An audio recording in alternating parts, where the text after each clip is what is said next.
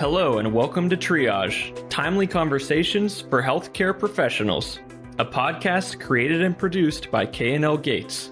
Each episode is designed to highlight important developments in health law and analyze the impact on our clients and friends of the firm. We hope you enjoy this podcast. Hello, and thank you for listening to Triage, rapid legal lessons for busy healthcare professionals. My name is Sarah Staples, and I'm an associate in the firm's Nashville, Tennessee office.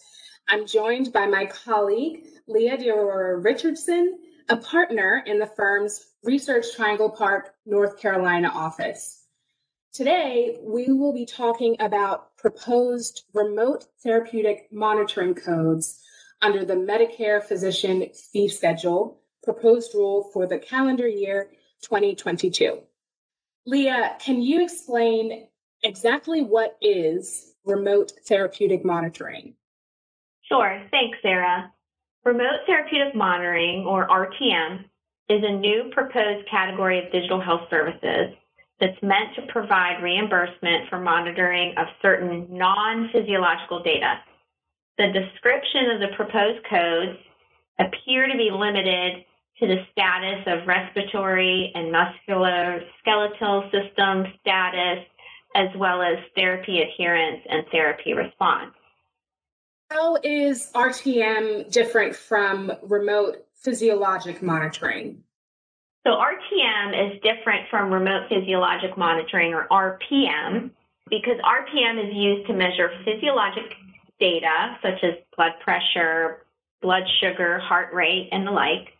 RPM codes are also not specific to certain systems like the proposed RTM codes, which appear to be specific to respiratory, musculoskeletal, and therapy adherence and response. So they're much more broad and can be utilized for monitoring a broad set of physiological data. In the proposed rule, CMS also indicates that RTM data can be self-reported by the patient, whereas RPM data must be collected and uploaded by an RPM device. What about the practitioners that can furnish and bill for RTM services? Yeah, so this is the most interesting facet of CMS's proposal and the issue that CMS appears to be struggling with the most on how to implement these new codes. So in the proposed rule, CMS explains that the primary billers for the RTM codes are projected to be nurses and physical therapists. This is in contrast to the RPM codes, which are considered evaluation and management, or E&M services, and therefore can only be billed by physicians and mid-level providers. For this reason, RTM codes are classified as general medicine codes and not E&M codes. However, CMS states in the proposed rule that a review of the proposed RTM codes identified an issue that disallows physical therapists and other practitioners that are not physicians in mid-levels to bill for those codes. So CMS states that by modeling the RTM codes on the RPM codes, incident to services became part of the RTM codes, and as a result, the RTM codes as constructed cannot be billed by these other practitioners. It's not clear what CMS means by incident to services became part of the RTM codes, although it's clear that CMS thinks, as currently proposed, only physicians in mid-levels would be permitted to furnish and bill for the RTM codes because they're viewing them as having to be billed as incident to services.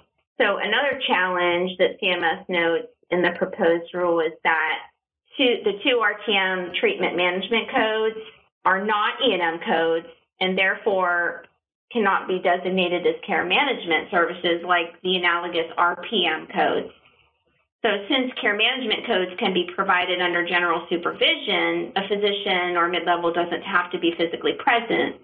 But because the RTM codes, as currently proposed, could not be care management codes, they would actually require direct supervision of auxiliary personnel.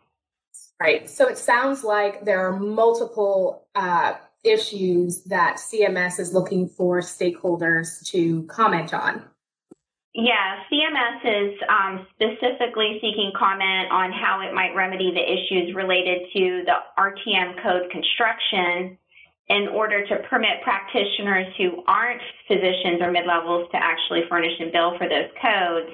CMS is also seeking comment on the typical type of device that would be used to collect the various kinds of RTM data and associated costs with those devices.